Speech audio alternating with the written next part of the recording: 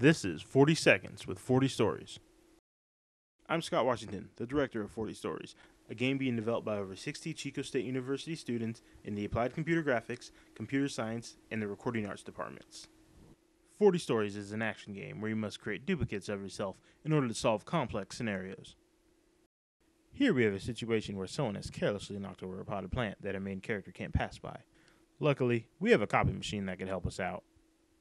In the 40 Stories verse, when you interact with a copy machine, duplicates of yourself are created that can help you out with puzzles. When you move, your clones move along with you. Your clones have the same attributes that you have, can collide with the environment, and can even activate switches for you. You must be careful though, as traps are laid throughout the office. When running by a paper shredder, be careful not to kill anyone off. After exploring this level, I found a switch that opens the door for my original character. Too bad she's too far away to use it. No problem though, as I can adjust the space between my characters by using the environment, and my path to victory is accomplished. Check out our site for more information about 40 Stories at chicostategamestudios.com/40stories.